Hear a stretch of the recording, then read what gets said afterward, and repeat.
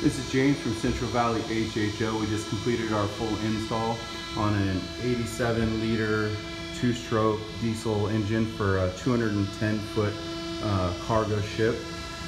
We've also installed emergency switches throughout the ship for any reason they need to shut off the hydrogen, they can do that. We also have a slow start module at the top. Let's go ahead and switch this off so that way we can see it turn on.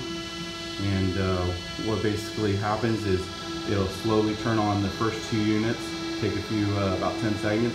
The next two units will come on, and then again with the third set. And that way it doesn't put too great of a load on the alternator all at once. They've actually haven't had too many issues with reducing the power of the ship. It's got quite a bit here. We come around.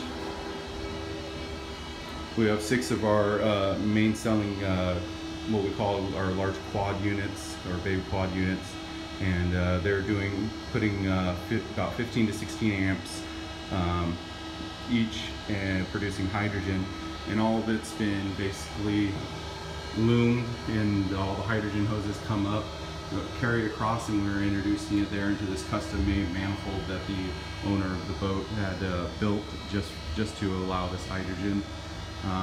We're already seeing some positive results. We're going to wait a few weeks to see the complete results after the engine's kind of been cleaned out. So stay tuned. And this was one amazing project, and I'm very proud to be part of Central Valley and very proud to be part of this project. Stay tuned, and I look forward to showing you more of what we can do. Possibilities are unlimited.